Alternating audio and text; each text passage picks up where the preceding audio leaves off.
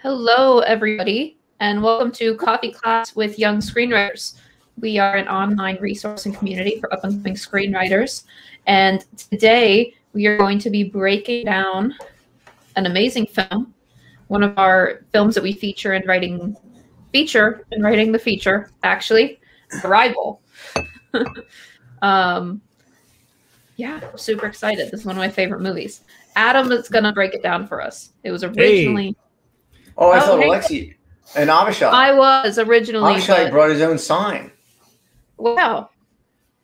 Who knew? Is that taken from the movie? Yes. Yeah. See, it all makes John, sense. I thought you were going to project ink.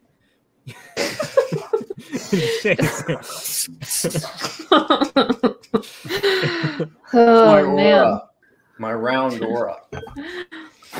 Yeah, but this is the great Adam. You have the tent pole. Yes, I do. I'm gonna go through it super fast so we can get this in. Alexie, Yeah. I thought you were breaking this film, not to put you on the spot too much. I was going to, and then my eye was hurting a lot, and I decided I don't want to have my face blown up. I'm trying to stay as far back, so you can't tell that my eye hurts. Tell. Oh, well, now I'm looking for it. By the way, I know. We wouldn't be able to tell it hurts no matter what because it's not. Well, it was a little, in fact, it was kind of gross. It was like red and like it wasn't cute. And so I was like, I really don't want my face to be blown up, you know? So we decided we focus. Yeah, next time I'll just wear sunglasses and no one will say anything. I know that's exactly what would happen if I wore sunglasses here, is that no one would say anything. I don't know. And everyone would just let it go. The first thing I would say was, there's something different about you. What is it? This is going to be a real reach, and you can. And Adam will call me out on it if it's too great a reach. But this just happened to me earlier today.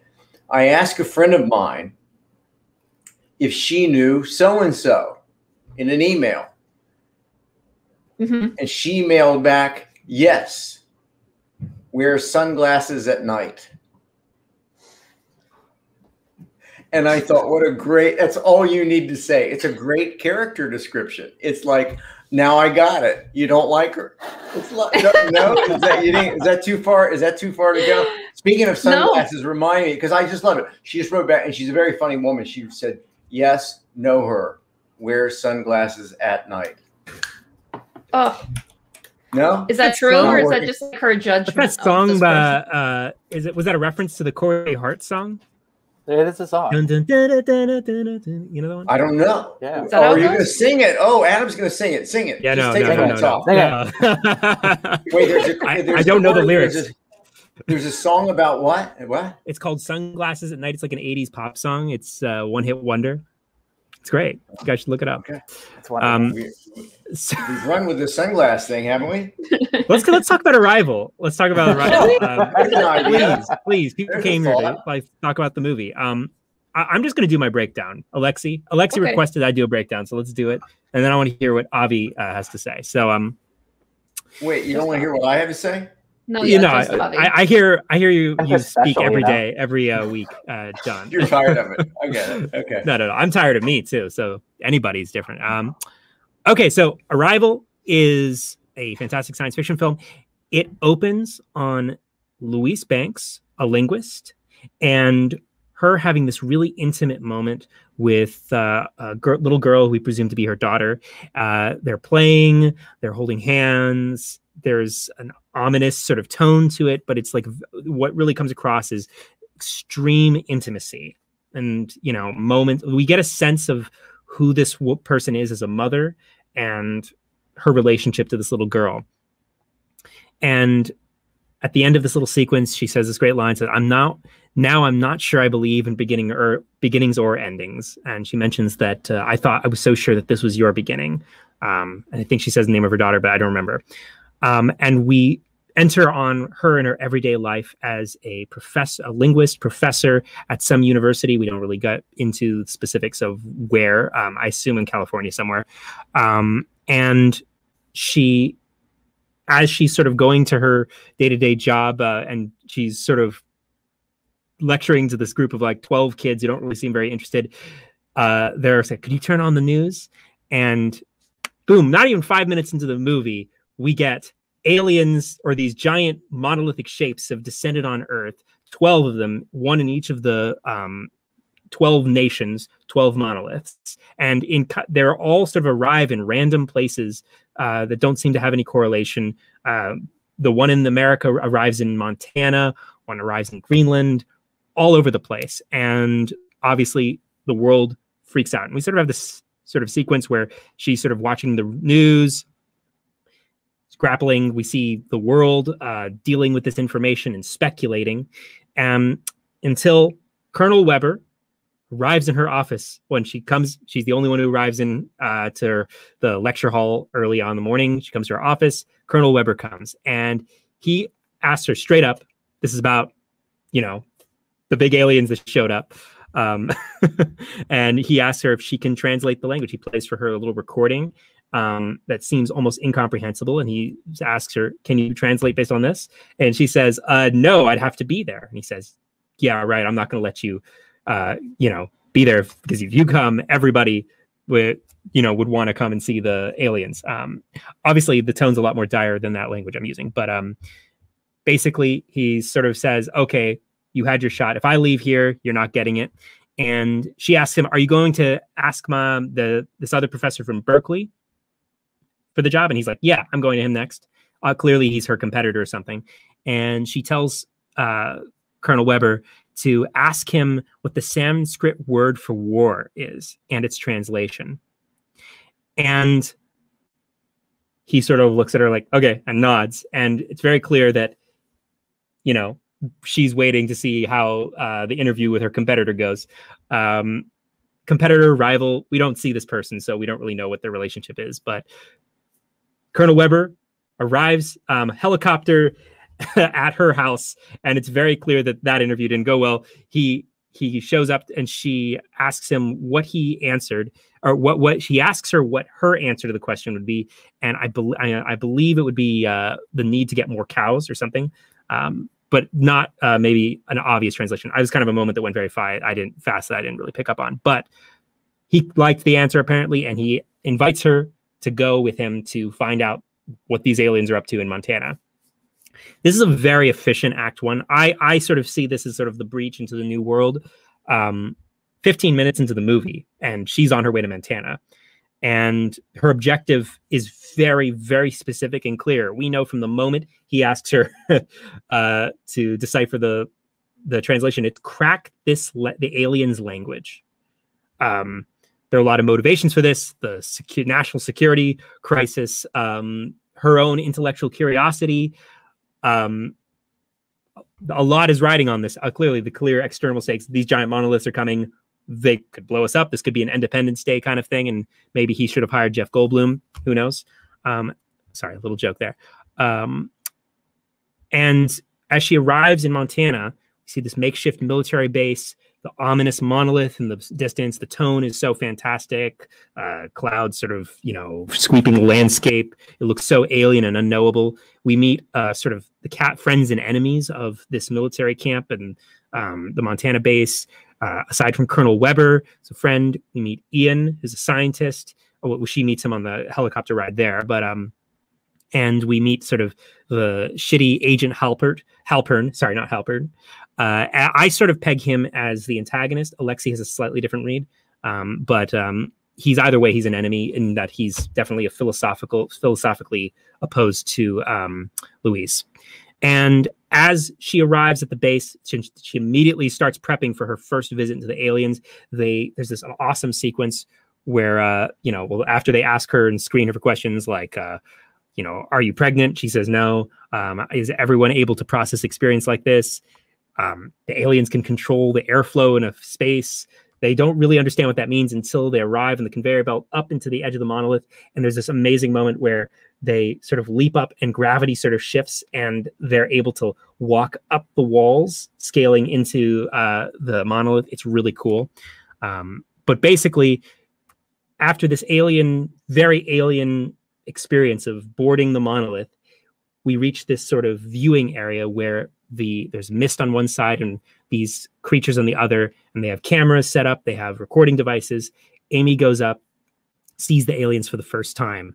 And it doesn't seem to go very well. But we cut back to the camp, and the military base asks her, okay, what's your plan now? What do you got to do? You got to figure this out. Stakes are real. Well, I have to explain why we aren't making progress. We're competing with all these other nations to find answers as soon as possible. And she's sort of, it's like, okay, we're going to try visual communication. Next try, next day, I assume a few hours later, she goes back in and she tries getting a whiteboard, writing human on it, brings up her name and sort of like, you know, when that happens, the alien responds and an inkjet comes out of, and spells sort of the circle, and it's a huge breakthrough. Everybody's excited. But back on the base, again, more obstacles.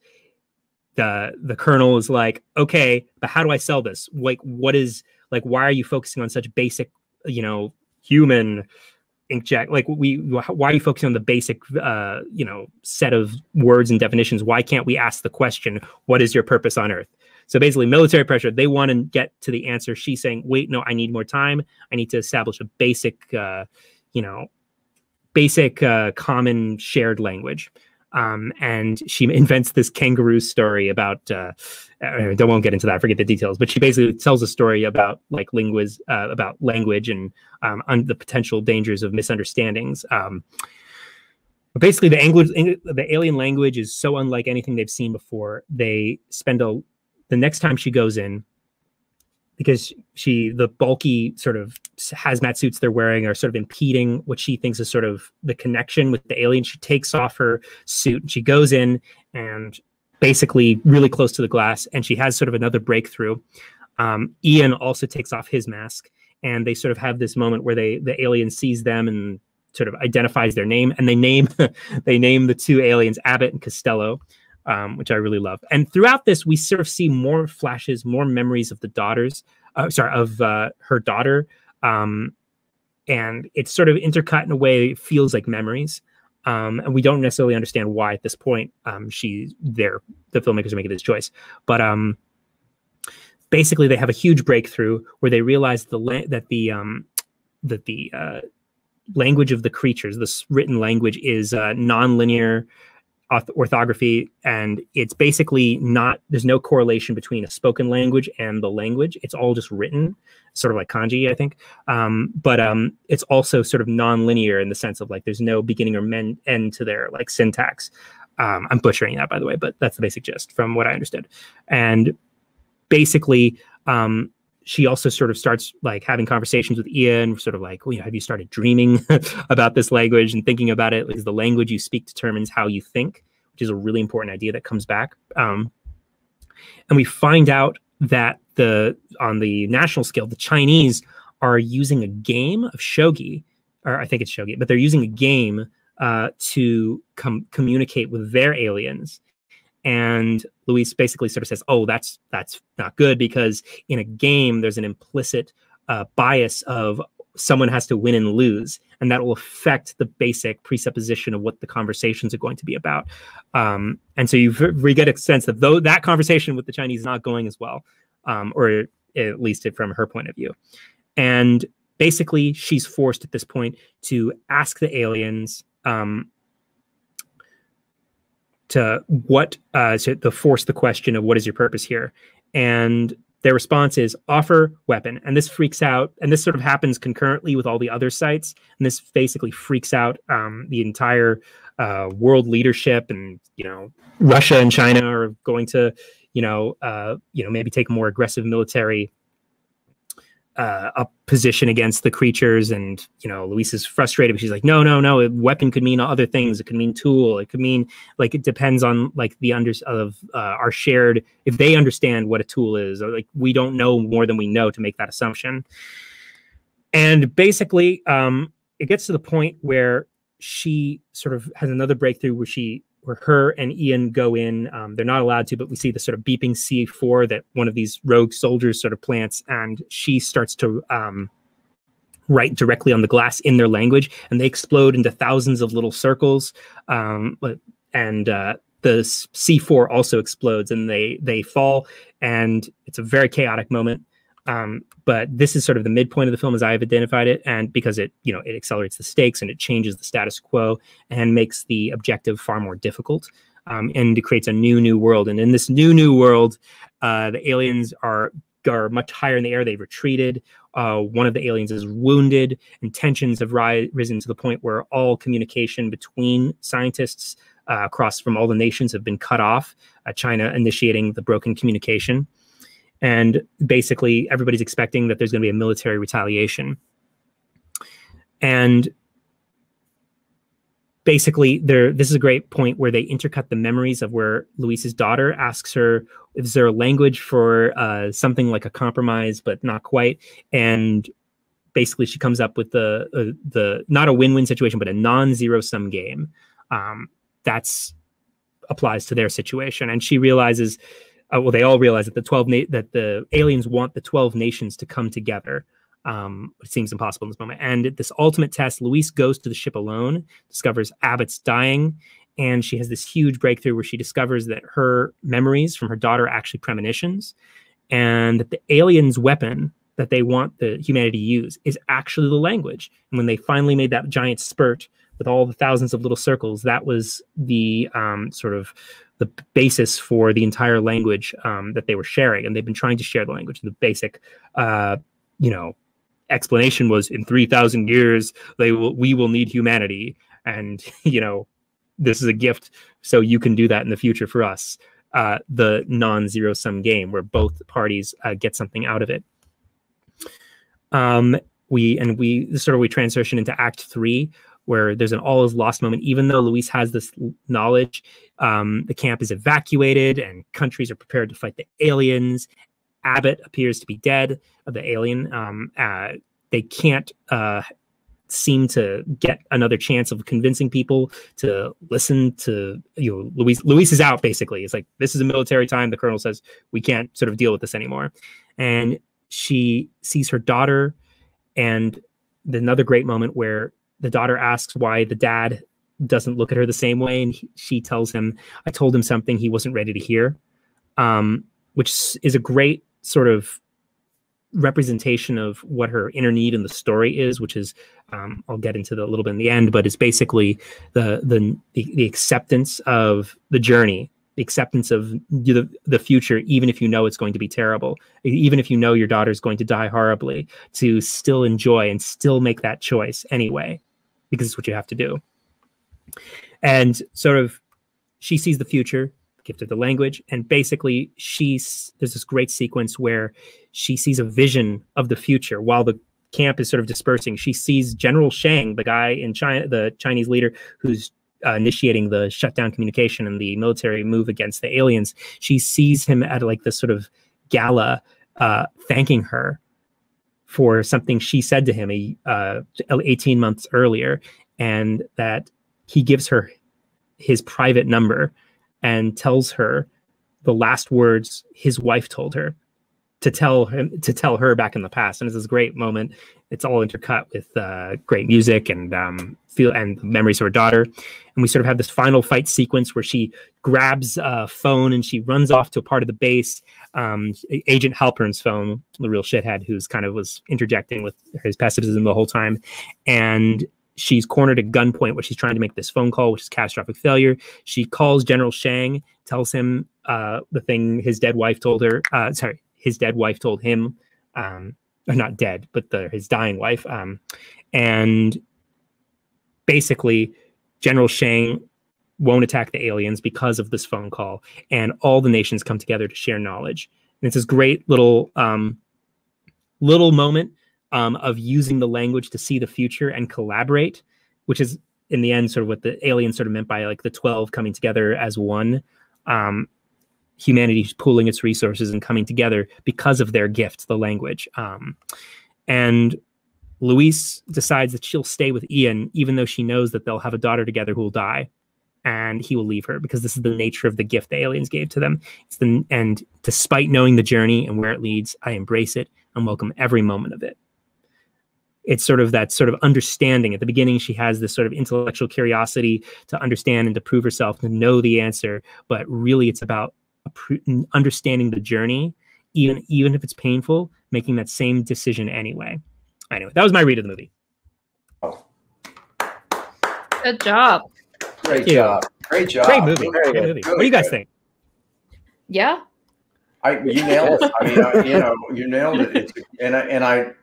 I love the movie. I think it's fantastic. Yeah. One of my favorite movies ever. It's a wonderful movie, and it's also just kind of proof of you want to create a story with these heady concepts that's willing to go into these sort of complicated alleys of linguistics and the nature of time and all of that. You have to do it in a way where ultimately it matters on a human level, where it's less just sort of intellectual, here's an interesting idea, and more about here's how it is important and consequential in a way that will actually affect your own personal worldview. And I think that it does that just so wonderfully.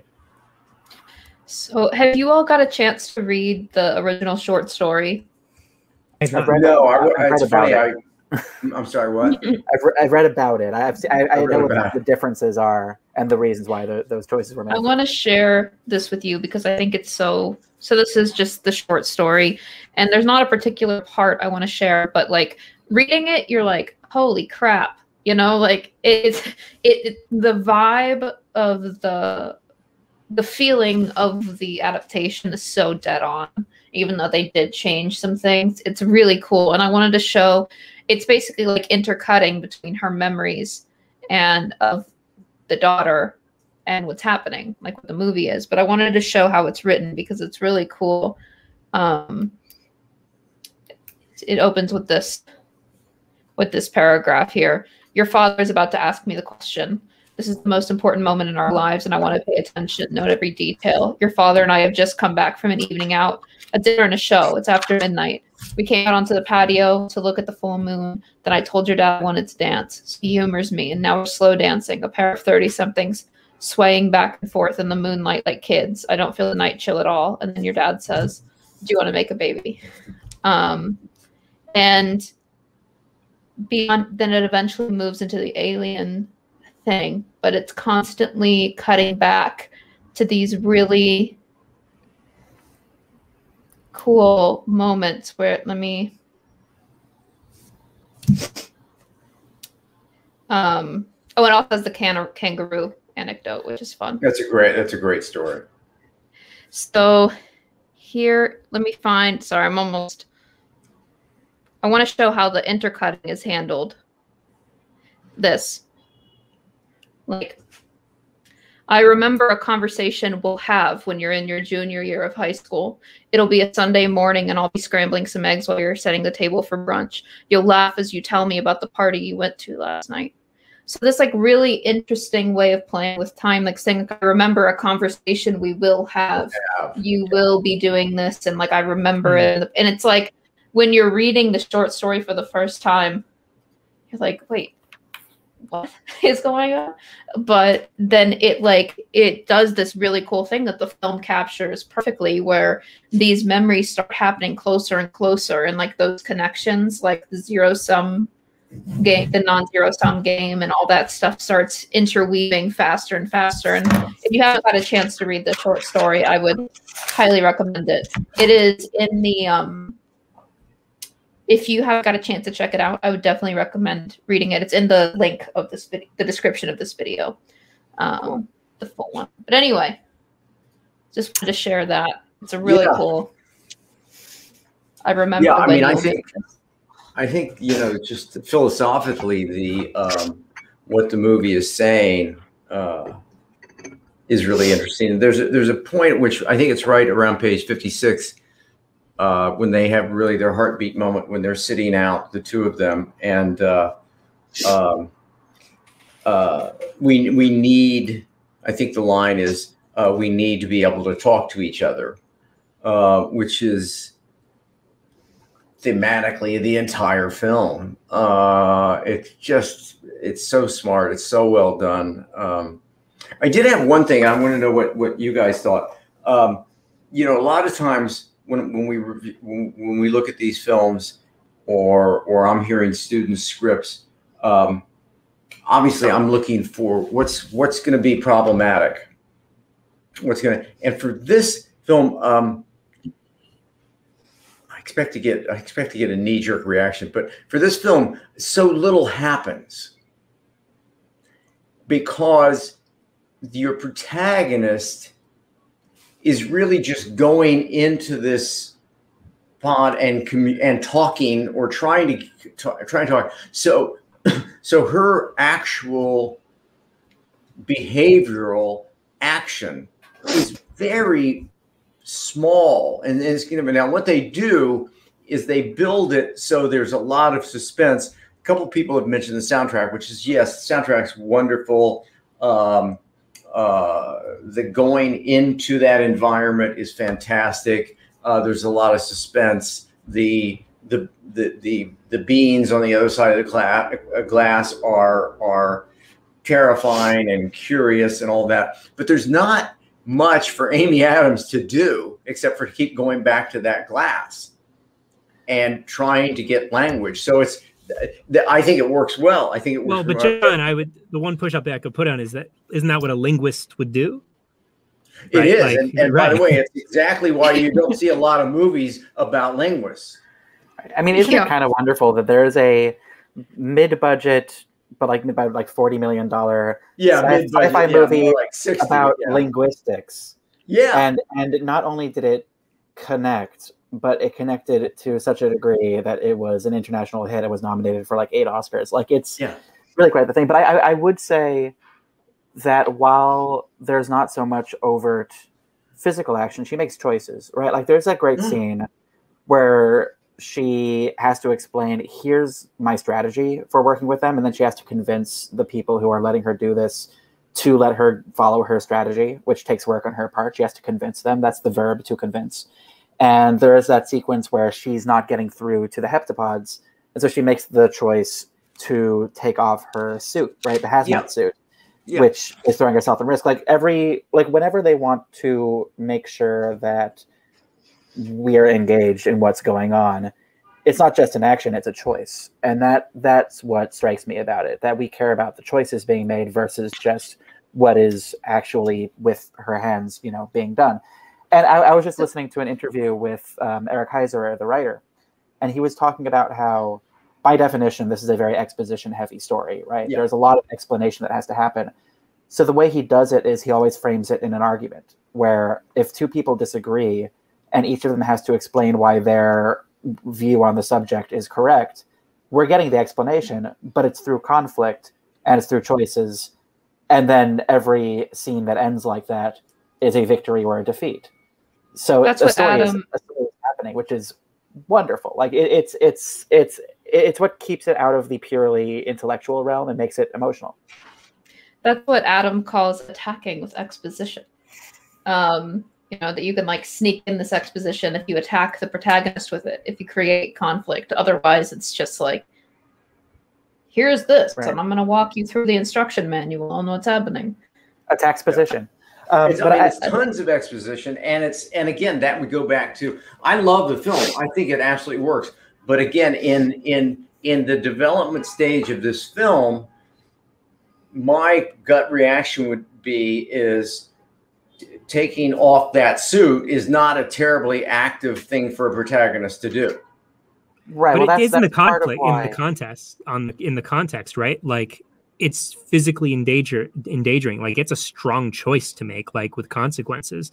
There's consequences politically, right? Well, what struck me about that moment though is the danger there wasn't that she was going to die. She saw the canary was alive and that she was safe, and we know she's safe. But the danger that she faced is the danger that she faces through the entire movie from start to finish, which is the very impatient, untrustworthy people employing her will pull the plug, right? So they are saying, "Oh, should we abort? Should we abort?" As she's doing this, as Ian's doing this, and there's always that threat of, even the first time she goes to visit the heptapods, the big risk there is when she gets out of the ship, she says, "Am I fired?" Because she thought that she didn't handle it well.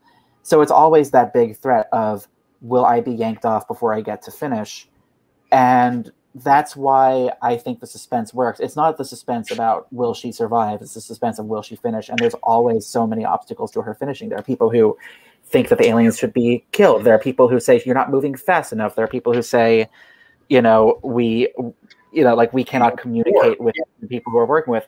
So the conflict is always high and it's always dynamic. And here's an interesting thing that I heard in an interview with Heisserer. There were more sequences that were just purely teaching the aliens words. And when it came time to create the movie, the producers and the director said, why do we have so many scenes where we're explaining all these really basic words? And Eric Heisserer was like, well, it's important. This is how you do it. And they're like, yeah, but this is like, it's boring. Explain to me why. And so he put up a whiteboard and said, well, the question is, why are you here on Earth? You know, like, why did you come here? And then he explains how you have to break down each and every individual word and all that. And then when he finished that, they said, well, that's the scene. And so he removed all of those teaching scenes and just like, well, now it's not your teaching. Now it's, you are convincing the people who are going to cut the plug why what you're doing needs to take time. And suddenly there's conflict in that. And then it ends on a threat. It ends on a threat because the colonel then says, okay, but stick to your approved list of words. Yeah. You know, there's always that sword of Damocles. I do see what John said. This was because Adam and I both broke this separately. This was one of the films that I broke in writing the feature, and then Adam broke it now. And it was, I see what John's saying though, because it was really hard to break. It's like, what is her flaw, and like, what is her objective, and like, what are all these like the literal pieces I found were really difficult for me to put into place, and like, who is the specific antagonist? The flaw and stuff was the most difficult part for me. Adam, you look like you disagree, maybe? Oh, I think that this is a situation-heavy movie, you know? Yeah. The objective was super clear.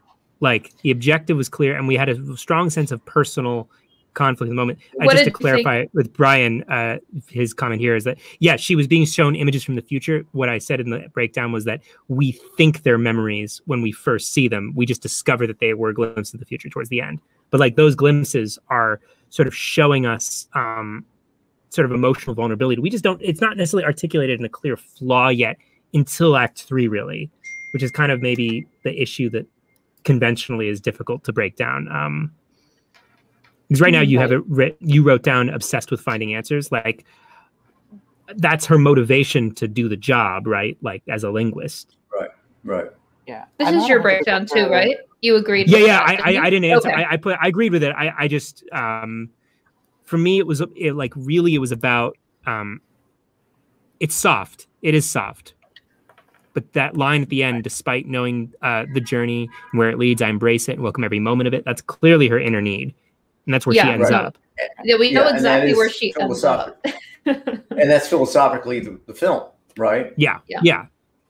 Right. This also is interesting that, and I wonder how many of our, our group here, what I find most frequently for myself and with screenwriters is that a story, something sparks your imagination, and you say, I'm gonna explore the story.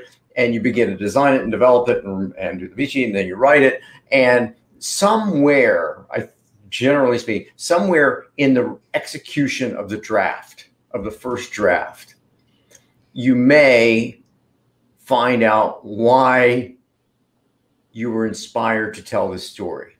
This film feels to me like they knew before starting it thematically what the story points are. And it's one of the mysteries of storytelling, screenwriting, is that writers are drawn to subject matter. We don't always know why. And then somewhere during the process, we go, oh my God, that's why this story, that's why I felt the pull to this. But this feels to me like they knew thematically what they wanted to say and then went into the story. Does that ring true for you guys in terms of your approach and when you find themes? Yeah. Yes. Well, I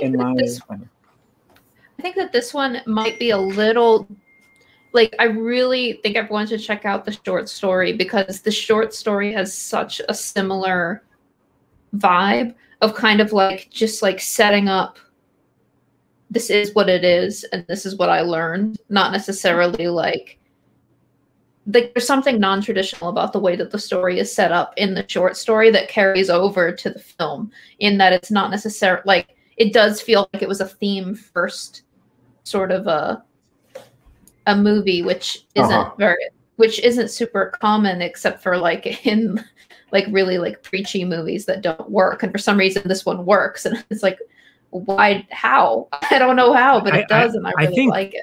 I think what the reason it works is that it's untrodden territory.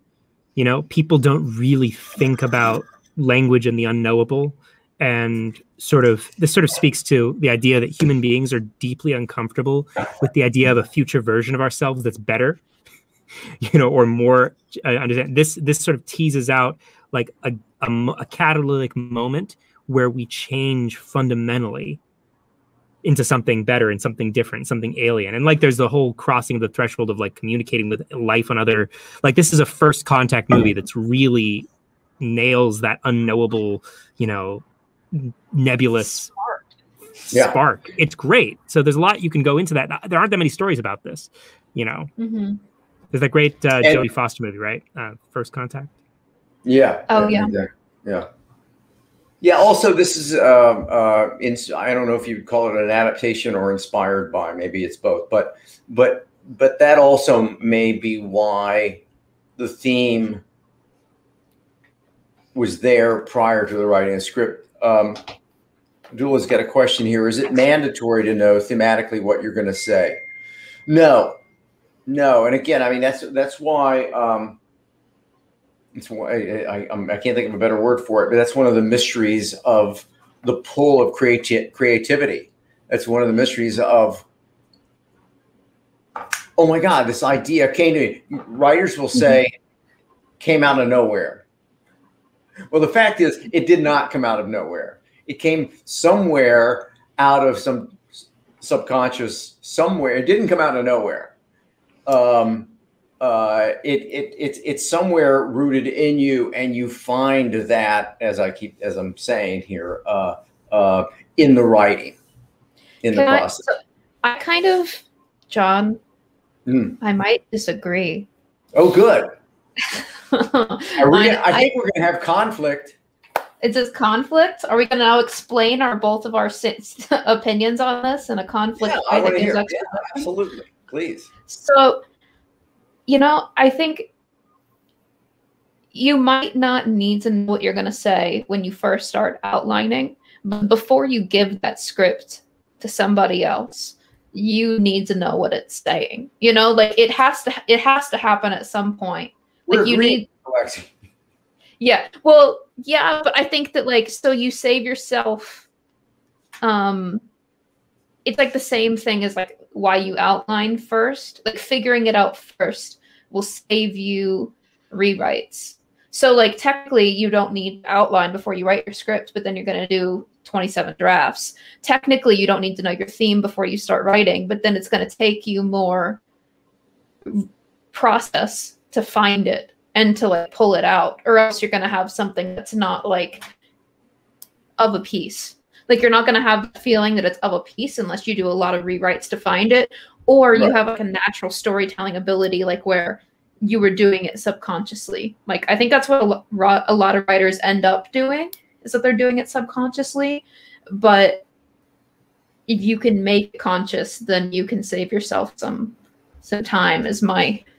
Just to add on to that, I actually agree with Lexie that it's probably a good idea to figure out what your theme is if you really want to go there. Because for me, my theory is the inner need is the theme. The theme of your story is almost always connected to the inner need of the protagonist, right? And if you don't know what your inner need is, or at least where the protagonist's growth is coming from, you're probably not designing it as intentionally as possible. You're right. There's a absolutely. There's a parallel between theme and inner needs. Michelle's got something here. What is this? But I just want to add quickly. Please do. Sometimes you'll have a theme in mind, and you'll go into it with a theme in mind, and then as you write, you will surprise yourself with something else, where it isn't necessarily an all or nothing situation. Sometimes sometimes you go in not knowing what it's about, and then you discover it, and then you have to go back and make sure it's properly seated. But sometimes you are saying something very explicitly, you are saying something, but then have an epiphany partway through that maybe what you're saying is a little bit more elaborate, or a little bit off kilter from what you thought you were saying. And that's kind of how this movie feels a little bit to me, because it, you know, for most of its runtime, and of course it's a mitigating circumstance that it's based on a short story and actually already has a roadmap for this. But for most of the story, it is about trust, and it is about communication and all of these concepts. And then by the end, it's about, you know, choosing to, you know, enjoy life, even knowing that it will go, like, even knowing that it will go poorly.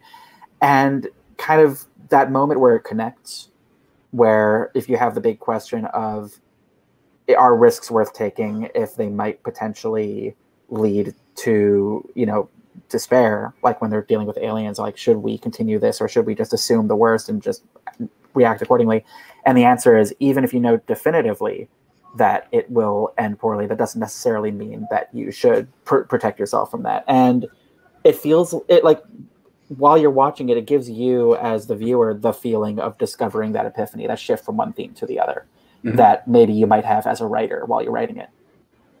I agree. Yeah, no, it's a beautiful story. Michelle's got, yeah, I love this, Michelle. It's interesting how this one? Yes. It's interesting how it reflects society as being scared of strange beings, and how they can actually help us better, versus how Twilight Zone has an episode of humans being optimistic. Michelle, I love that. I mean, you're absolutely right. As I was watching it, you know, and they're different. They're different. Therefore, they must be dangerous. Therefore, they must be confrontational. Well, it depends on the philosophy of the writer. Great message, huh? It depends on the philosophy of the writer, right? Like, even in this situation where it is an adaptation, Eric Heisserer made a very specific change to the story that he's adapting, because in the story that he's adapting, the daughter dies age 25 in a mountain climbing accident. And that's a very deterministic viewpoint of, like, things will happen regardless of what you want, what you intend to happen. Your choices are already sort of determined. And Eric Heisserer philosophically doesn't agree with that. He believes that we make choices. So he changed it to, you know, to she dies younger from something that couldn't have just been prevented through a phone call. You know, don't go mountain climbing today. And that's sort of a very specific philosophical difference. It's a fortune cookie, isn't it? I think a little bit, right? You know, like one version is, you know, choosing to have the baby, and the other one is choosing to have the baby, knowing that the baby will die in an accident, and you cannot pick up the phone to call. You know, like it gets a little bit more in the weeds, and that kind of extends to the general idea of looking at aliens either as, you know, we should make peace with them or we should make war with them. What does the writer believe? You know, like I think the writer's approach, I think what I took is what Michelle is saying, is that because they're different than we are, they must be bad. Right. You know, and that's what's fascinating, because you have so many stories where where the writer fully believes it's heroic to believe that you should defend yourself against outsiders at all costs. Right. And then you have writers like Ted Chiang and Eric Heisserer who believe otherwise. It's hearing Avi describe this, it makes me wonder if the writer of the short story, and if Eric, like, what their religious views are. Yes. Because it reminds me of the argument about free will. Like, do we really have free will if some divine being knows the outcome, like knows what you're gonna do? Like if the path is set, do you have free will at all? And like that whole thing interacting, like that question. And it seems like the writer is saying, of the short story, is saying, like, even knowing that this is where it's going, like, you still like have a choice in that. Like, so the mountain climbing accident was more like, it's hard to explain. It starts getting into a bunch of like very like versus free will. Yeah. So my just quick on this before we move on to the subject. I think this story is very much about humanism and about the promise and the PR person. It is a PR piece for humanism and us coming together and overcoming our animal, tribal, xenophobic animal impulses of, oh, I'm afraid of things that are different, so I'm going to kill it, like, and I'm going to be fragmented, different nations, all different rather than the 12 coming together. Humanism is about, we're all human beings. Morality comes from shared well-being and understanding and communication. And this story is optimistic in that it's about us coming together to embrace the unknown through trust, communication, these ideas. And this story came out. Soldier who kills everyone. I freaking hate that guy. He should be like court-martialed and shit. I know. I mean, this movie came out a week after the 2016 election, and really, I think it came out in November 2016, and it was quite the thing to experience in theaters, wasn't it? Like, I feel like that's part of why it potentially hit as much as it did. That need for, like, we need to have something that tells us that actually, even if we're not there yet, even if we can't trust each other in the moment, we have the capacity to do so. It's very optimistic. So real quick, I wanted to address very optimistic. From Michelle. She asked, is it a moral choice to have the daughter knowing she will suffer through cancer treatment and die? Did the daughter learn her mom made that choice? Did Jeremy Renner know? Did Amy not say? Amy didn't tell Jeremy Renner, and that's why they divorced. Amy Adams knew that the daughter was going to die of a rare disease. I don't think it was cancer. And it doesn't seem, she didn't tell Jeremy Renner until after the fact. And that's why they divorced. And that's why they're like estranged now. I don't know if she told the daughter or not. That part's not clear. It doesn't seem like. But I think the question is about the moral choice of is it immoral to choose to give birth to somebody knowing that they're going to suffer and die of cancer? That depends on your philosophical beliefs. For me personally, I'm not as convinced of anything other than life existing or reincarnation or anything like that. I think existing is better than not existing, probably. So the fact that the girl got to live it all, I don't know. And is it a pro-life? Is it a pro-life movie? I don't think it makes a position on that. Well, I don't think it's pro-life in the way that you're saying, in the way that you're poking, but it does seem like a like an existence, like the existence, like the journey is worth is more important than the destination movie. Yeah, absolutely. It's saying, we will all die, and just because we know it doesn't mean that life wasn't worth it. Yeah. And it's clearly open for debate because they make the conscious choice of Ian leaves her because he disagrees. So clearly it is up for debate, and they are aware of the fact that it's up for debate. But as Eric Heisserer put it in one of his interviews, better to love and lose than to never have Hannah at all is the choice that he comes down to. And that's a very strong, specific argument that the movie makes very loudly. Like, this is what we believe. Here's the question, and here's the answer that we have. That's right. Well, I feel like this reminds me of the whole, like, our approach to theme, having it be a thematic question and giving each character a valid answer. Like, I don't necessarily leave this movie thinking that Amy Adams is right. I think that she made a valid choice, and that, like, I can understand why Jeremy Renner doesn't like it. It poses the question, and then we have. She was right, because if she didn't give birth to the child, she wouldn't have been able to have the insight to solve this and bring humanity together, right? That's the implication. Mm-hmm. But I think there's also a structural reason behind why I think the movie's saying that she's right, and it's because it starts off with the tragedy, right? The opening sequence is here is her daughter dying, and then the end of the movie is, but if I could do it all over again, I would. It's to me that feels definitive, but they leave enough room open for a conversation where I feel like they are saying it is okay to disagree with the movie. I feel so. This is where I'm getting a little picky. I think that it's not saying this is what she did and therefore this is what happened. I think is the thing it's saying.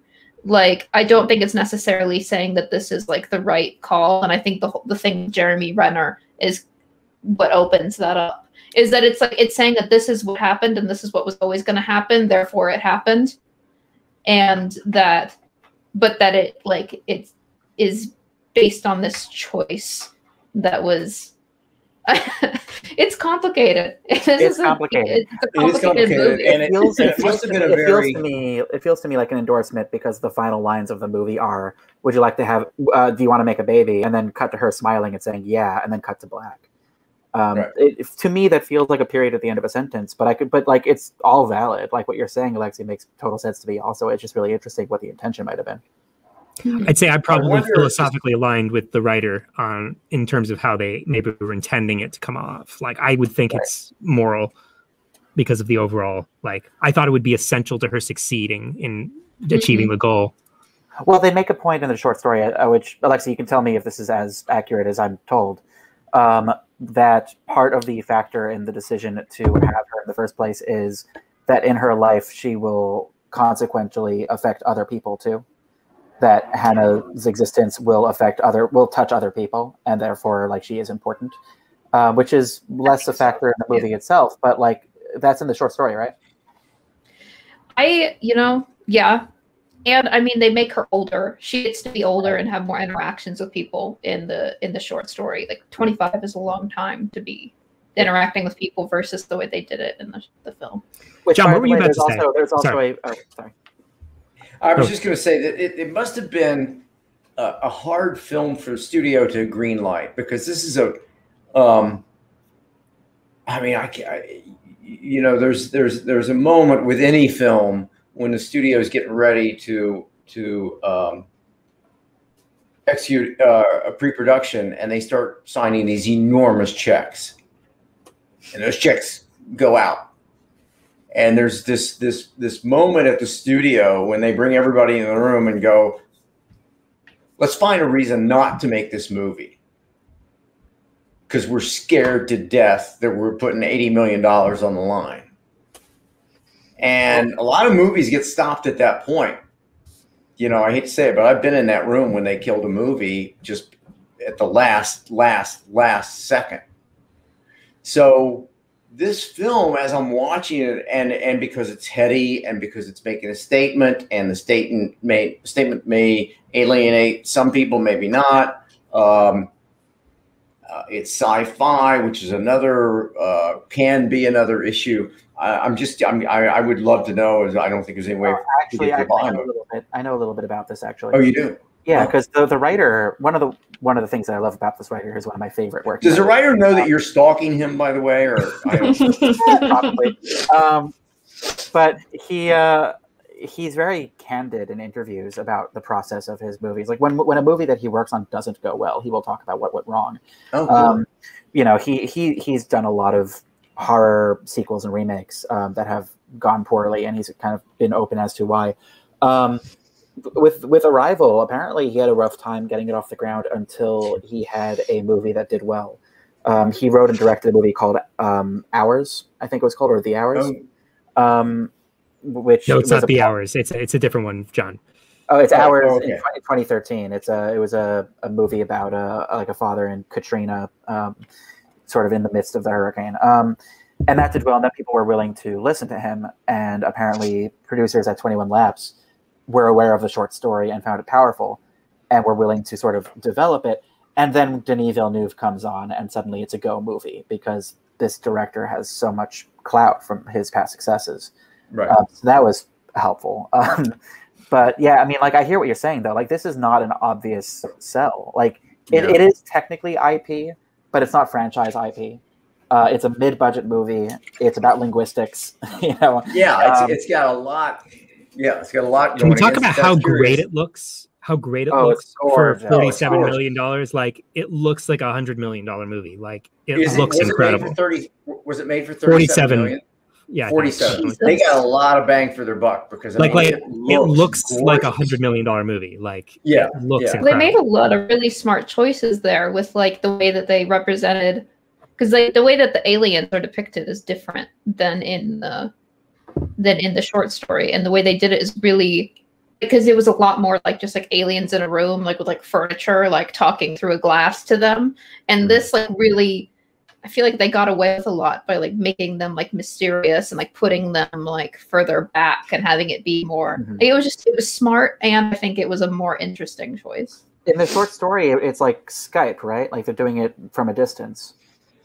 It's like Skype, but the alien technology is so good that it looks like they're there. Right, it's like, but the aliens themselves are not on Earth. They're like in the sky, and then they have a looking glass on Earth. And also, John, you would like this. Instead of there being 12, there's 120 looking glasses all over the world. And then the movie, there's 12. So it's... Wonder why that happened.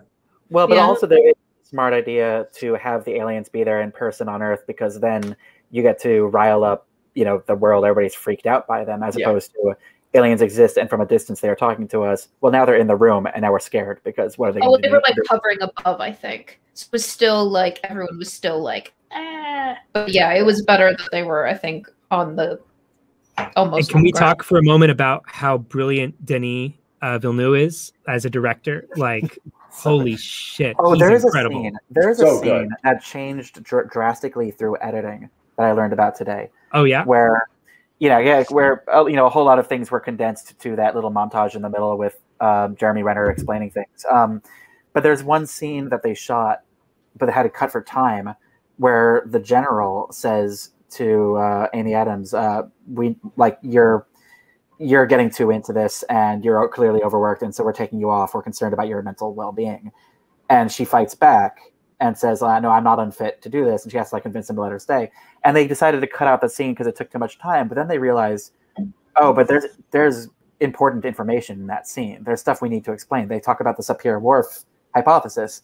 So what they decided to do is they cut down that scene significantly, removed the general from it, and replaced him digitally with an alien in the room, and made it a dream sequence. Oh, I remember that. Yeah, it's the scene where Jeremy Renner says, "Hey, are you dreaming in their language?" And then she gets defensive. When she's getting defensive, originally that's her saying to the general, "Don't take me off."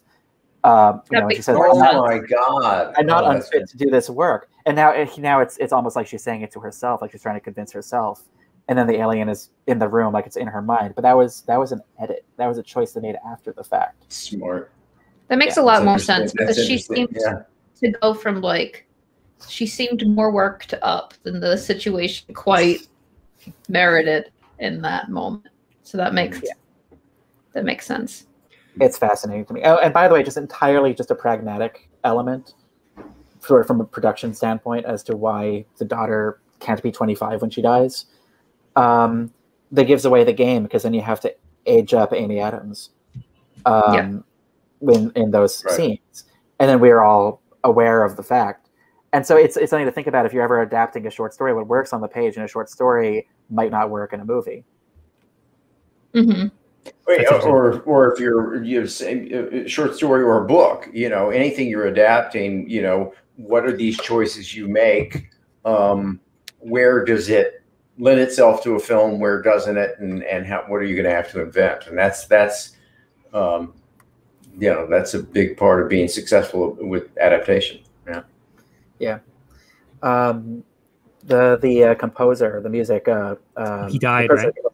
Yeah, he passed in 2018, which is such a shame, because the music of this movie is just so beautiful. Yeah. I actually was a fan of his before he got into soundtracks. I had an album of his in 2008, Johan Johansson, and it was this great album called Fordlandia, and it was about when Ford tried to build a town in South America, and it was a conceptual orchestral piece. I was into weird shit in high school, but it's really weird ambient music, and I was always looking for music to listen to write and feel vibed out to. But don't read into that. But I'm gonna read into it.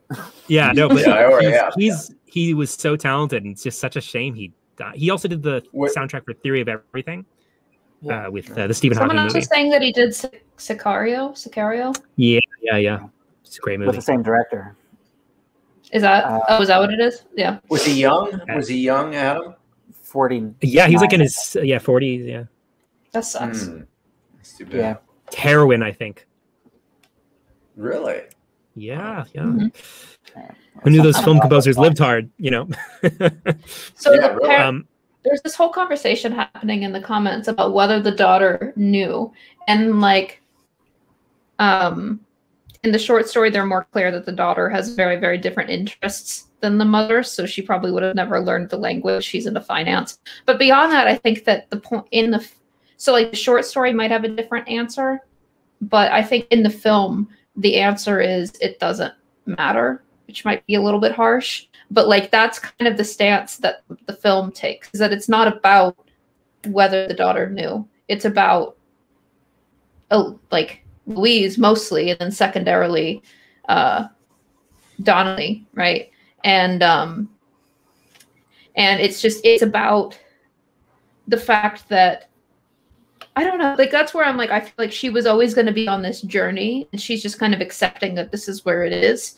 And in a way, like she still made the choice, but it was also already determined, because the time was already, like it was already around her that she had made this choice. So it's like the answer is almost like it doesn't, like it was like a choice that was a non-choice, and it doesn't. And yeah.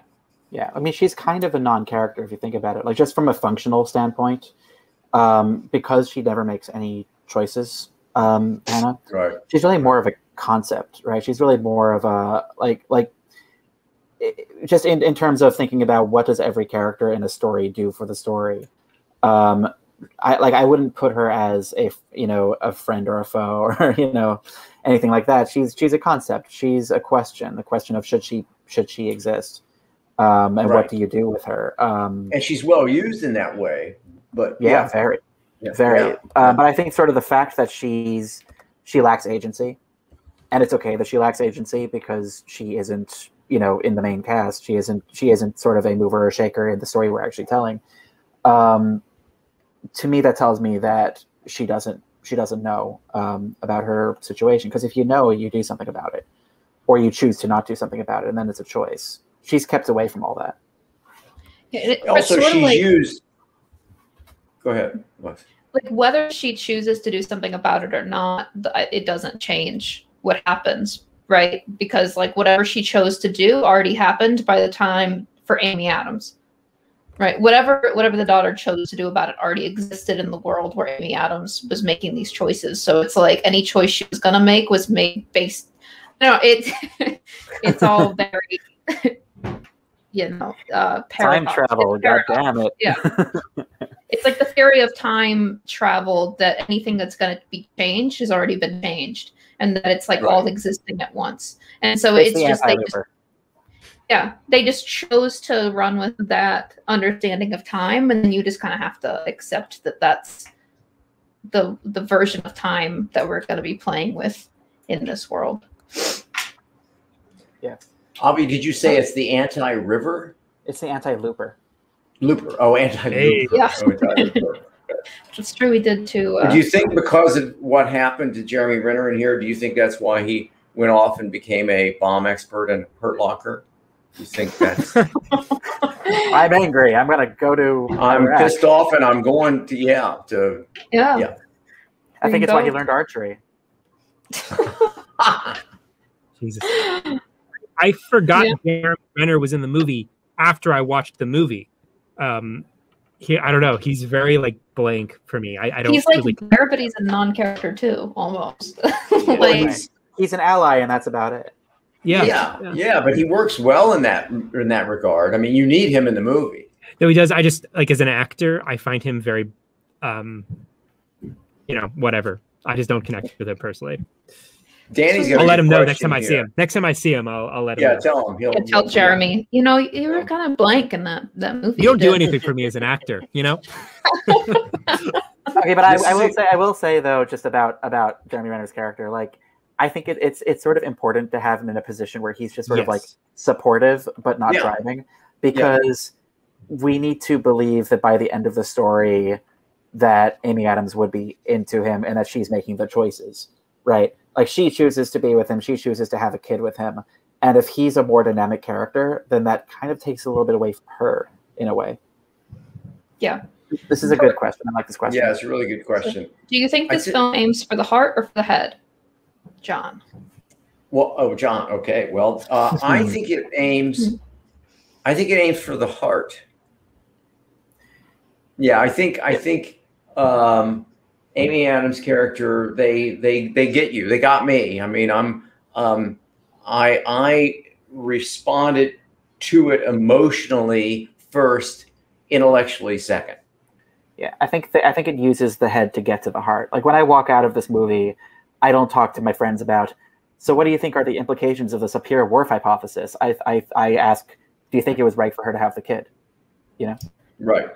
And just regarding that specific question is for writing the feature lesson, I think, that where I talk about Chuck Palahniuk's theory about when you introduce a character or a protagonist, either appealing to the head or the heart, like, oh, this person's brilliant and worth following, or for X, Y, and Z, like, in, you know, or something really emotional and like, so you can empathize with them. I think that in this story, we meet Louise, 4 minutes, really emotional, her bond with her daughter and her loss from the daughter. So I would say heart. I'm going to expose myself a bit. It was totally head for me. I didn't walk away like, was that the right choice? I was like, this is really freaking cool. Like, I really like this language thing. I think that's really neat. I think the way that they're playing with time is really cool. And it took me multiple watches to understand what the F was going on with the daughter. Like, I just couldn't, for some reason, I must have just been looking at the wrong things. But it was like, for me, it was 100% the thing that was feeling. Well, what I was talking about, just to clarify, I was talking about how they introduce her character. Like, I know. The film. Yeah. Oh, yeah.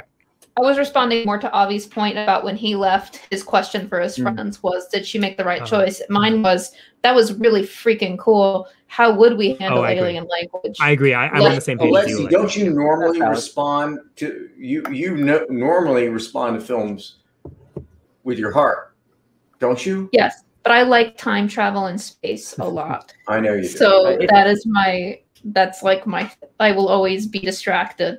You want to go to Mars, right? Yes. I want to go to Mars. Yes, Mars I would go. Terrible. It sounds like death trap. Have you seen The Martian? Looks terrible. Have you seen The Expanse? Mars seems Mars terrible. Seems terrible in The Expanse. God. Earth does too, though. So really, it's all relative. Earth is better than The Expanse. Earth is like the best place to be in the universe of The Expanse. Like everywhere else sucks.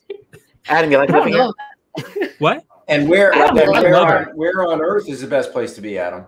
I mean, well, in the universe of The Expanse, it's just the nebulous. Probably Montana. Aruba. Montana, probably, right? Yeah. Yeah. I really don't know the answer to that. The best place in the universe. That's definitely not true. Michelle cries at everything, but she didn't cry here. Okay, Michelle. I never cried. I didn't cry at this either. Let's plug The Expanse for a second. Let's plug if you haven't seen the show. I don't know The Expanse. Is The Expanse? John, you would love it. Good. John, you would love the show because it's all about obstacles. It's all about stakes. It's really good. It's really smart science fiction. I don't know. It's well done. It's about like, it's probably like 30 years from now. The idea, like it's like set up like that, I think, or maybe it's set a little more in the future. But the idea is that we've colonized the asteroid belt and Mars. And so now we have a world, like we have like 3 bases for humans, the asteroid belt, Mars, and Earth. And it's about the politics. It's really political while being set in like a very like grounded, hard sci-fi of what life would be like. Avi, do you like The Expanse? I watched the first 2 episodes and I actually couldn't connect with it. Which I ascribe to it. I ascribe to a taste thing. I just couldn't connect it. I was waiting for a character to suck me in. But see, you're an emotional guy, Avi. You like the heartbeat. Well, it's part of why I'm a horror guy. You know, I like genre that exposes something about the human condition versus.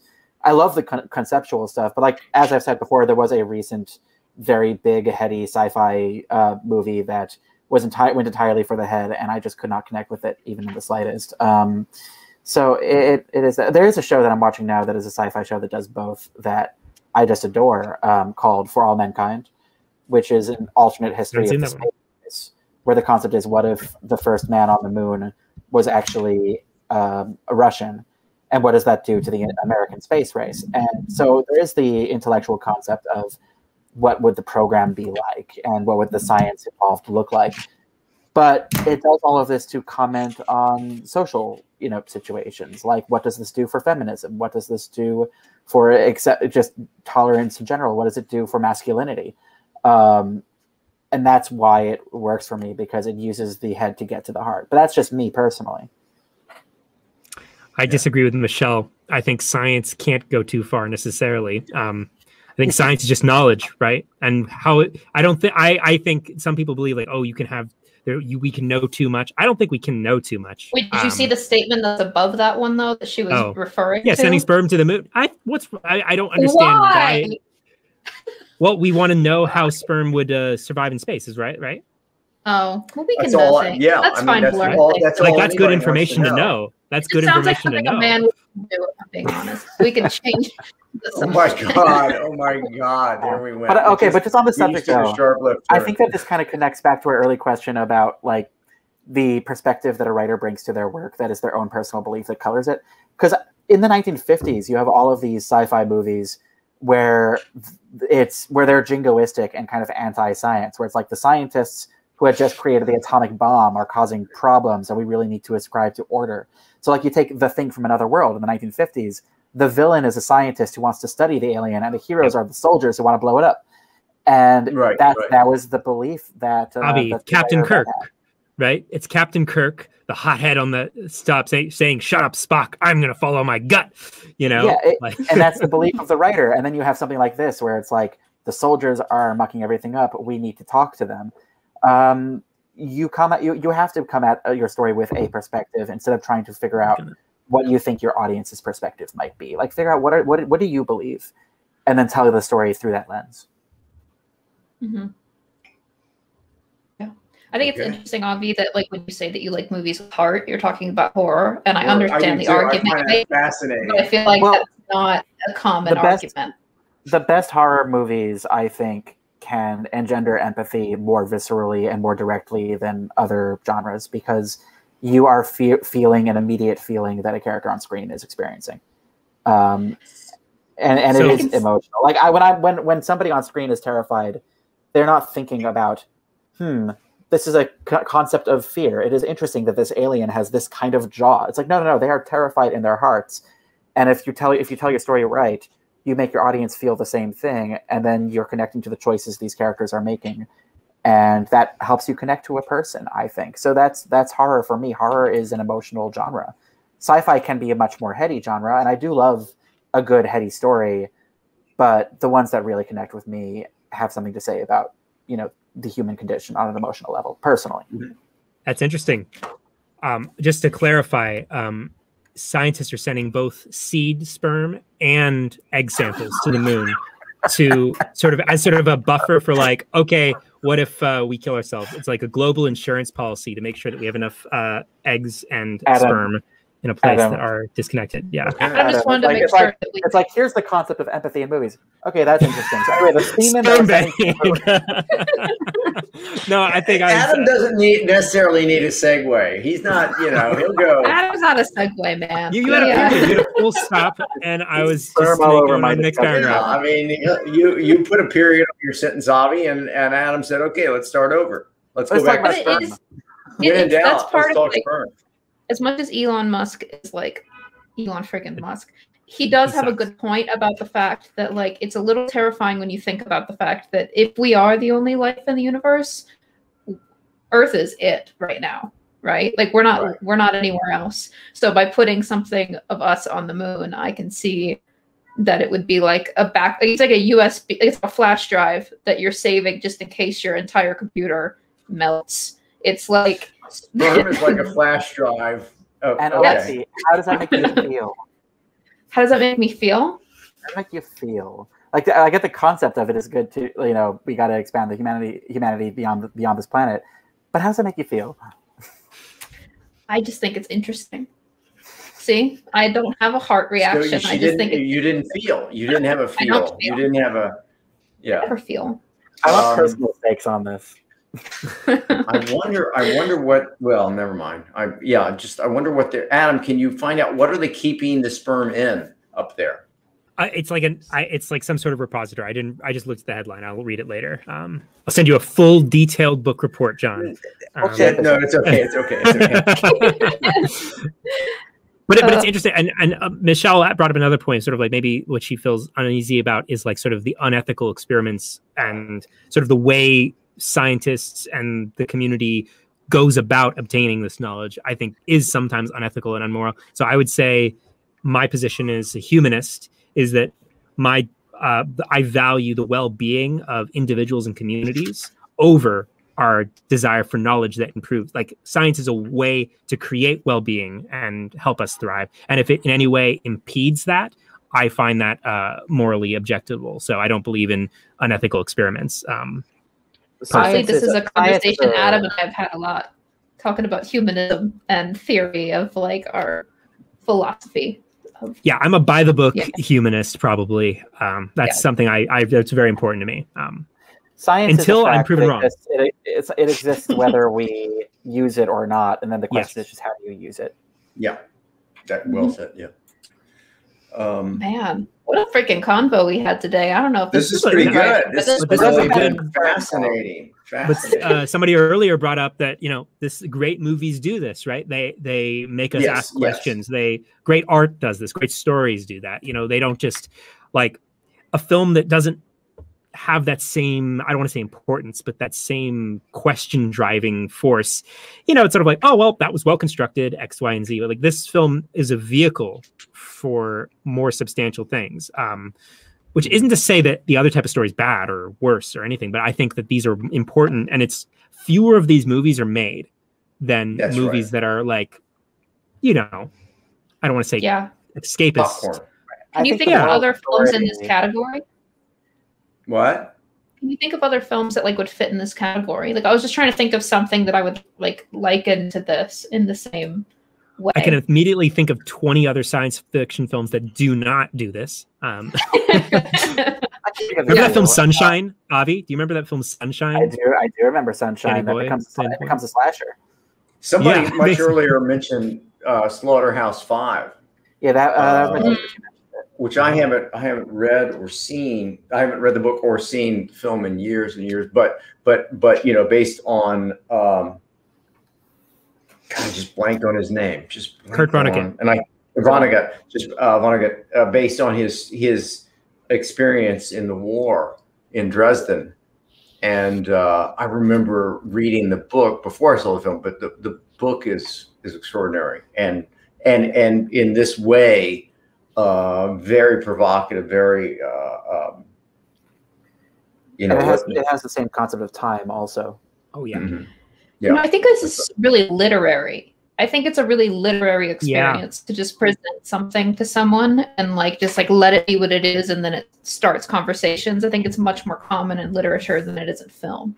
And I think also that's you'll what see in the theater. In theater, you go to a play, and this goes back to the conversations I have sometimes with students about, you've got this 115, 120 pages to tell your story.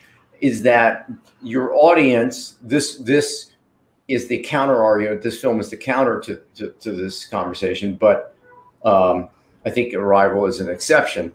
But the audience for a novel is different. The audience for theater is different. The audience for film is different. So what the audience brings to the party, what they bring to the genre, to the entertainment, is different expectations and different willingness to commit. So you buy a book, you spend $27. It may take you 15 hours, 20 hours, whatever, to read it. You don't say to me, I'm going to sit down, I've got my popcorn, you better entertain me or I'm going to be really pissed off. In the theater, same thing. You're going to spend a lot of money, and it might be 3 hours, might be 4 hours. You're going to be uncomfortable in that seat. And so the audience's willingness to participate is much different for these different venues.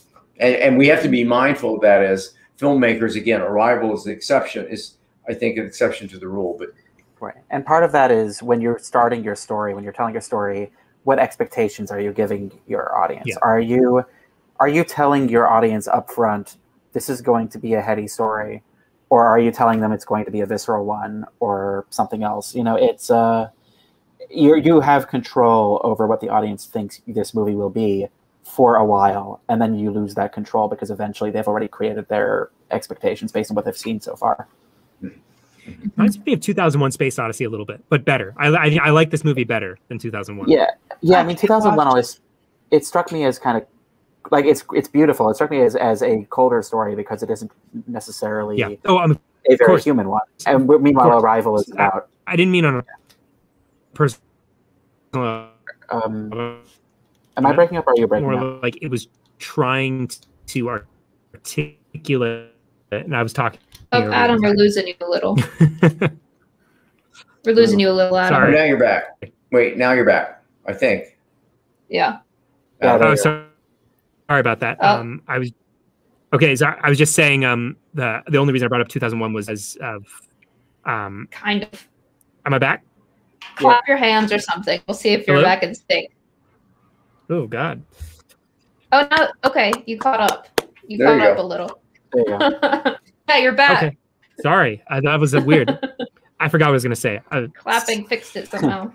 I will say, like, when I started, I showed this because I've seen this movie a couple times. When I was rewatching it, I showed it to my sister and her boyfriend who had not seen it, and it was interesting watching what their expectations for it were when it started. Like, there was a point early on where my sister Tova said, "Oh, this so far kind of feels like Annihilation," which is a science fiction movie by Alex Garland, and the two diverge pretty spectacularly, but they do kind of have a similar grounding where it's these big intellectual concepts, but how they relate to a human emotion. So in that one, it was about kind of depression and self-destruction, but through this bizarre kind of thing that needs to be studied.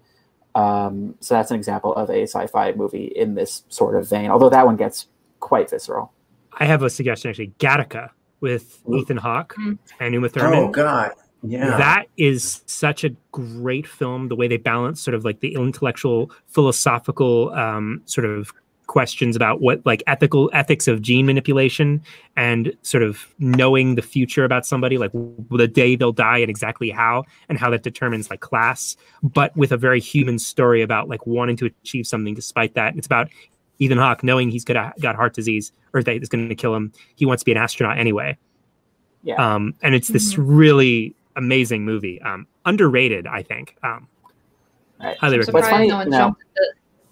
So Danny said, which is more difficult to do, adapting short stories or full-length books? I've kind of done I've done both back in the day, and with a book, the trade-off or the approach has to be, you've probably heard me say this before, forgive me if you have, but you've got maybe a 400-page book. So you've got to go through your first pass and find the pins that you're going to hang the story on. So the inciting incident might happen on page 120. Well, that's a problem. What are you going to do with, those 100 pages that you've got to cut out? And it's also great fun. It's great fun to do, to adapt a good book, because so much is given to you, and then you also, what's not there, what's not happening, what do I have to invent? It's somewhat different. I've done this with a short story. A somewhat different approach is there's so little there that I'll stay with that. The pins that you're hanging the movie on, there's not enough in between them, because in a short story, there's just so little time. Maybe it's 10, 15 pages. Now you've got to think expansively. You've got to think, they gave me a protagonist with an objective, but there's no conflict. I have to build out a second act. How do I do that? So the two approaches, it's really, when you meld it down, it's what are you giving me with regards to how am I going to hang the story, and what do I have to invent, or what do I have to remove? So it's slightly different variations on the same thing. Yeah, part of the question is how do we remain true to the source material? And I think that kind of comes down to forget the specifics, forget the surface stuff, like, you know, the like specific characters and scenarios. What is the source trying to say? And are you also saying that? And sometimes your intention might be to completely subvert it, like the Starship Troopers movie, which is based on the Starship Troopers novel by Heinlein. The novel is pretty unironically fascistic, and the movie becomes a sort of a satire of fascism. And that was a conscious choice. So it depends on what are you trying to, like, do you want to be true to the source material, or do you want to comment on it? You know, it really depends on the situation that you're in. Well, and what inspires you. So sometimes you find a novel or a short story, and again, it's inspirational. The inspiration will come, Avi, from its intellectual properties. What's it's saying, and you go, this is why I'm inspired to take this to the next level. But somebody here said, and I think it's interesting. Yeah, it would be interesting to do a class on adaptation. We do have a small section of writing the feature dedicated to it, and a lot of the films that we look at in writing the feature are adaptations, because we look at Arrival, which, again, if you read the script, it's a pretty like direct adaptation. It's interesting that it can be so direct for a short story, but it's very direct, with like a few minor changes that don't like change the overall shape of the story. But then like Jojo Rabbit, he added imaginary Hitler that was not in the book that it was based on. Like that was a big change, you know? And there's just like tons of different, we talk about it a little bit in writing the feature, not a whole thing. One of the big failures, which is an interesting one, and Bonfire of the Vanities, Tom Wolfe's novel, which is a great novel and very long. I don't know, it's a great read though, maybe 600 pages. I don't know what it is, but it's a great read. And the movie, De Palma directed it. The movie's a disaster. The movie's terrible. What was interesting, as you're watching the movie, you know, and when it came out, I was the first moment in the theater to see it because I was such a fan of the book. And I realized that they just kept jamming stuff into the film that they liked from the book. Yeah. That, you know, that maybe told the story, maybe didn't. And so it just became this mess. It's just a dreadful. It's an interesting experience to when it doesn't work, and not being judicious about what you use and what you don't use.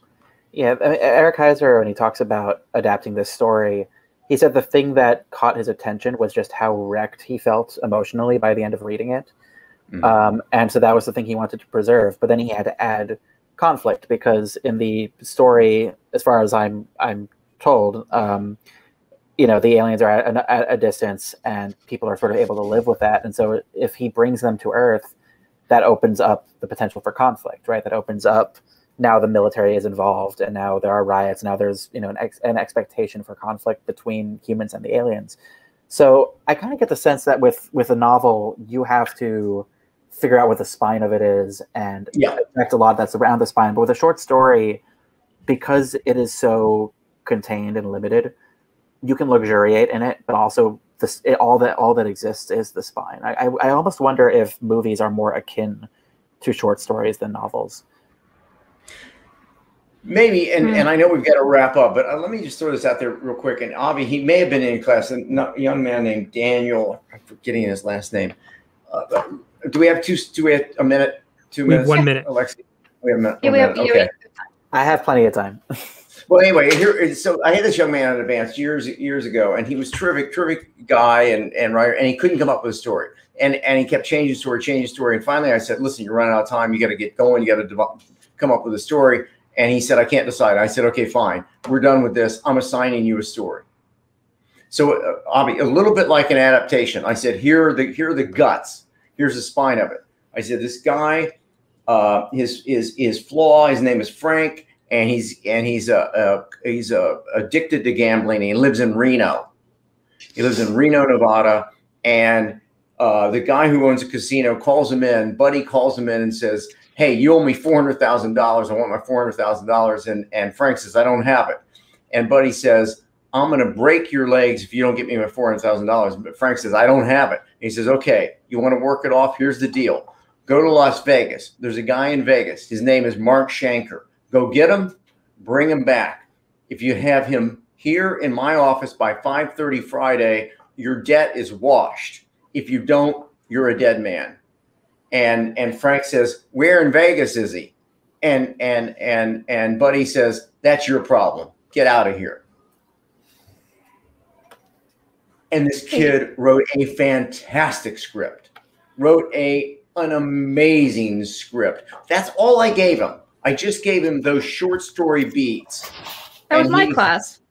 Was it your class? It was, yeah, Daniel. Yeah. Daniel. Yeah. Yeah, I do remember that. You told us about this in my class like a year later. Did I? I love this story because I couldn't imagine, Alexie, you couldn't imagine where this kid went with the story, right? Mm-hmm. Do you remember? Yeah. I mean, where he went, I never in 1,000 years, and he nailed it. He did a great job. Anyway. Yeah. So, but that's an idea of adaptation. You've got these pieces. That's all you've got. Now, what do you do with it? And that's where it gets fun and very creative. You know, it's adaptation, not like conversion. You're not literally converting something. It's a completely different medium, and it changes. It changes a lot. And yeah, sorry, keep going. No, go ahead. That's it. We're on time, guys. The writer. Oh, yeah. What are we doing next week? What are we doing next week? I can hold on. Next week we are doing Rushmore. Adam's pick. Adam, yeah. I love this film. It's one. I've never seen it. I think it's Wes Anderson's best movie as a writer. That's my opinion. But he has evolved as a director after. I love this movie. I think it's great. It's got so many great quotable one-liners. It's so good. It's so good. Adam's been telling me to watch it forever, and ever since we put it on the coffee class schedule, I've been like, well, I can't right now. And I feel a little bit about the actor the way you do, Adam, about Jeremy Renner. What's the actor's name? Jason Schwartzman. Schwartzman. I can't stand that guy. Oh, I don't like him either. But he's great in this movie. He's great in whatever reason. Movie. And the fact that the movie works in spite of him, it tells you what a great movie it is. Bill Murray steals the show, though. Bill Murray is great in this movie. Yeah, I've got a lot to say, and I think everybody should read this script because it's a great screenplay. Did Owen Wilson help write it? Was it Owen Wilson is the co-writer? Because is that right? No, Owen Wilson is not in the movie. But I know. So Owen Wilson. So fun fact: Owen Wilson was Owen Wilson was Wes Anderson's college roommate, and they started as a writing partnership, and they wrote Royal Tenenbaum's Rushmore and Bottle Rocket together, and Owen Wilson was also an actor in Bottle Rocket and Royal Tenenbaums, but he just wrote Rushmore with him. And there's a lot of Owen Wilson's autobiographical life details that come out in the story. Is that right? Yeah, and they actually shot it at Wes Anderson's high school. Fun fact. Yeah. So, Avi, what were you going to say? What were you going to say before we change the subject? Avi was going to say something. Oh, yeah, just on the topic of adaptation versus transcription, like Alexie was saying. Just that the movie Annihilation, which I mentioned earlier, is based on a novel, except the writer-director decided that after reading the novel, he liked all the ways it made him feel, but he didn't want to be sort of beholden to it. So he wrote an adaptation from memory without consulting the book. He only read it once. And he didn't even read the sequel novels. So there was crucial information about the characters he just didn't know. And he didn't mind because he just sort of took it as a starting off point. He wanted to say the same thing that the novel says, but say it drastically different. Interesting. Wow. That's interesting. And on that note, we should end today's coffee class. Arrival was a great choice. Alexie, Adam, great breakdown. Really good. Ami, good to see you. But I want to hear more about the sperm on the moon. Oh, absolutely. Yeah, look it up. Not. That's for later. No, wait. It's sperm and eggs. It's sperm and eggs. Okay, but whose decision was it? That was my point. It was definitely a man who said this is a good idea. Wow, it feels like we're running out of time. It is a good idea. Alexie, it's a Okay. We need a bank. We need a backup. What I said I gave that much. I said we needed a flash drive. Alexie, there'll be egg on your face when you realize the person who made this. Oh my God. egg on my. Yeah, I guess we'll have to look it up, won't we? If it's a woman, I I guess will be so. very. Yeah. All right. Have a great weekend, everybody. Have a good weekend, everybody. That was fun.